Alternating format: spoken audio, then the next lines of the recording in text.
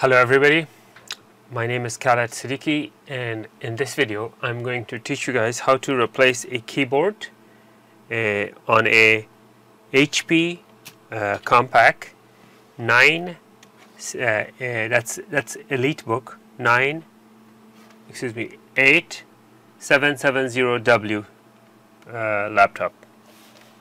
That's the laptop. It's a huge laptop, a 17-inch laptop. And it's a very powerful laptop. It's one of the best that HP makes. So that's why it's worth fixing. Otherwise, you know, if a keyboard goes bad on a laptop, you kind of think twice if it's really worth your time and effort and the price to replace. But in this case, you're looking at a $1,500, $2,000 laptop, which is worth replacing the keyboard. This is a Core i7 with SSD, dual SSD hard drive. So you could do the math, see how powerful laptop it is.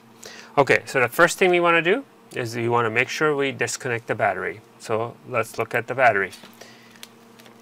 Here is the battery compartment.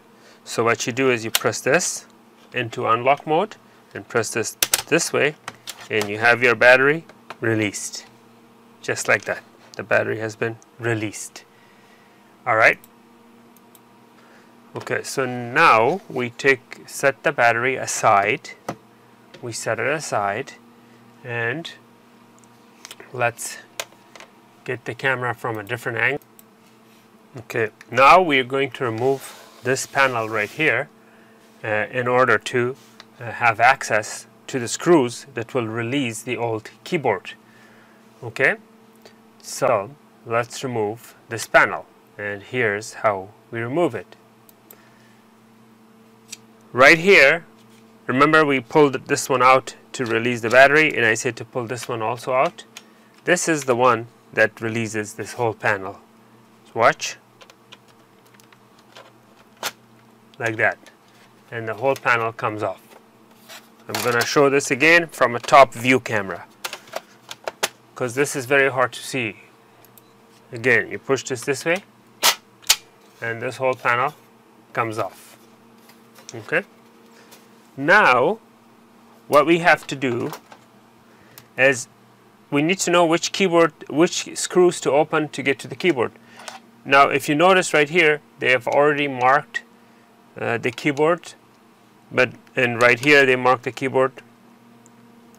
But even if there wasn't a marking on the keyboard, it's very simple. You take your keyboard that you're about to replace and put it in the same position where it goes, like this. You know, make sure it's upright. Actually, okay, so that would be, the space bar would be here. So this is how it should be going, right? Like this, right here. So now you see all these studs. There's one stud, two stud, three studs. So basically all you have to do is see where each studs are, and that's where the screws are that you need to take apart or open. Simple as that. So here we have a stud which we need to open. That's one. Notice this represents that one. So the next one has to be here. There's the second key screw for the keyboard. Okay. So we have this one. We have this one. Both of these. This represents that. This represents this. And now we have the third one, which is this one. And that's all it is. There are only 3 screws that are holding the keyboard together. Okay. Now what I'm going to do is make this in the right position and open it. And the keyboard should be easily lift up. And if not, you could push on those screws.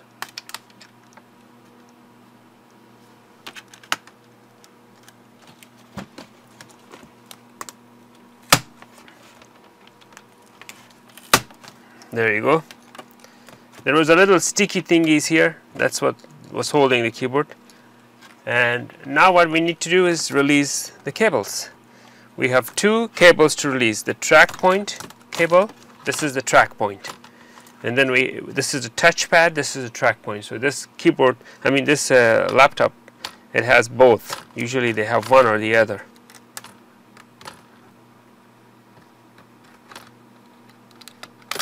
Okay, notice I disengaged this and I disengaged this. Both have been disengaged. Now we need to put the new keyboard back in. Now some of these keyboards, they have illumination, they have LEDs, they light up at night, but this particular keyboard doesn't light up.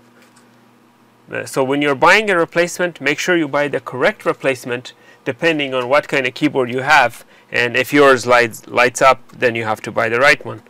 Otherwise your keyboard will not light up anymore.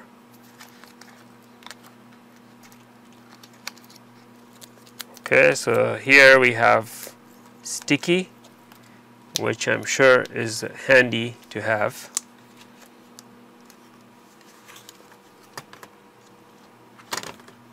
See, the longer the cable it is, this is much longer than the original one. The longer it is, it's much easier it is to install. It's much more convenient. You have more room to play with, to work with. Okay.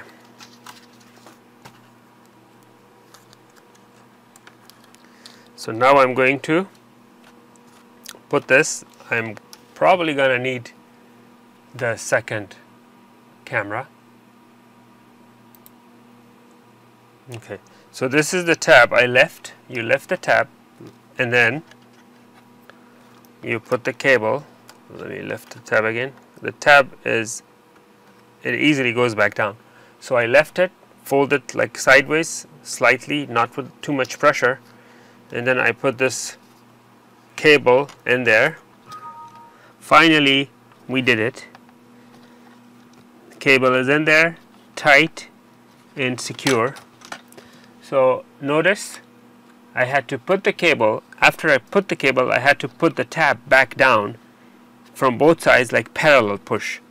Now I'm going to reorganize these cords so I make sure they don't get pinched when I'm closing it.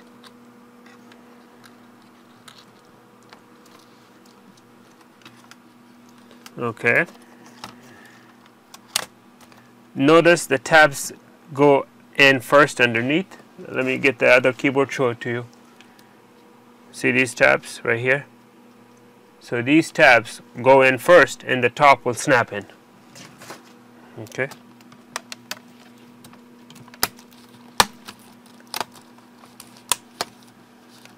Okay. So that puppy looks nice. Now I'm going to close this screen and go back to the top view. Close the screen, go back to the top view. Let's zoom out, and here we go. The same screws we just closed.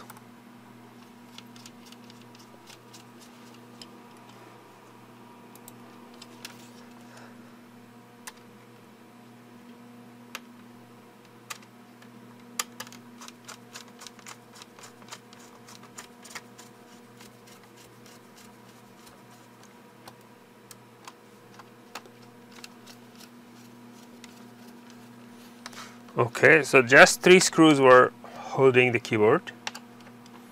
No more than 3 screws. Now we will put back the cover. This cover, we will put back this cover, which goes in like this and slides in.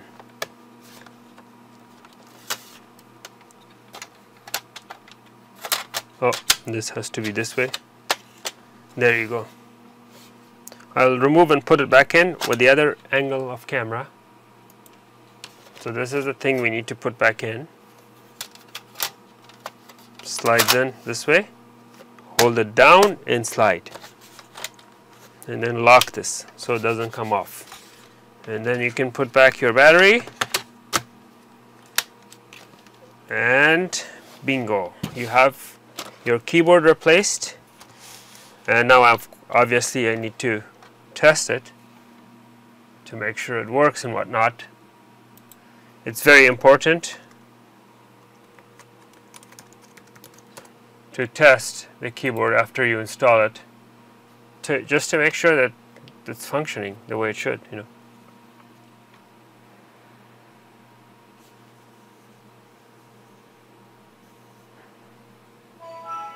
Okay, so I have my touch point working, I have my track point working. Yeah, both of these are good. So now I'm going to open like something, whatever, like a sticky note or something. You know, these good old sticky notes. And just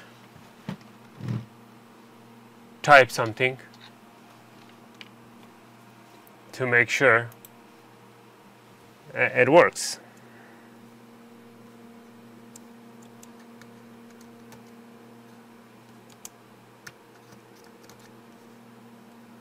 So yeah, it does work. So let's do everything alphabetical: A, B, C, D, E, F, G, H, I, J, K, L, M, N, O, P, Q, R, S, T, U, V, W, X, Y, Z. 1, 2, 3, 4, 5, 6, 7, 8, 9, and 0. And these numbers work too. I'm good to go. So I replaced a keyboard and everything seems to be working fine. The keyboard is all flush. It's not sticking up. All the sides look good. And it basically took, I don't know, no more than 10 minutes maybe, if that. So it was a pretty quick replacement. Not all laptops are easy to replace the keyboard with, replace the keyboard on them.